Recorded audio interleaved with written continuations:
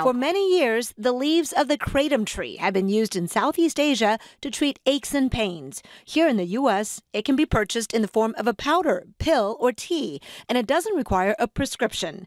According to the American Kratom Association, there are 3 to 5 million people who have used it in the U.S. alone. Research that's been done indicates that people are using kratom to help alleviate chronic pain, to treat mood disorders like anxiety and depression, and in some cases to help wean themselves off of opioids. But the U.S. Food and Drug Administration says kratom is not just a plant, it's an opioid. And they warn it can be dangerous, even fatal, associating it with more than 3 dozen deaths. In addition, the Centers for Disease Control says it may be tied to a recent salmonella outbreak. And at this point, they're recommending people not consume kratom in any form.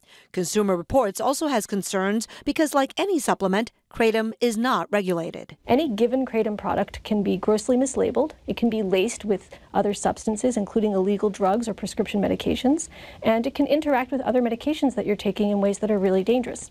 The Drug Enforcement Agency has listed kratom as a drug and chemical of concern, and at one point wanted to put it in the same category as heroin, LSD, and ecstasy, essentially banning it for consumers.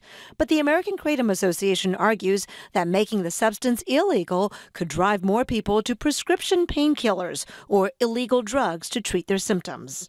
The organization says they'll support appropriate FDA regulations to ensure the safety and purity of kratom, but not a ban. The DEA is currently reviewing data and public comments. But it could still be several months to a few years before they render a decision. And in the meantime, Consumer Reports really feels that given the lack of regulations, it's better for consumers to avoid this product altogether.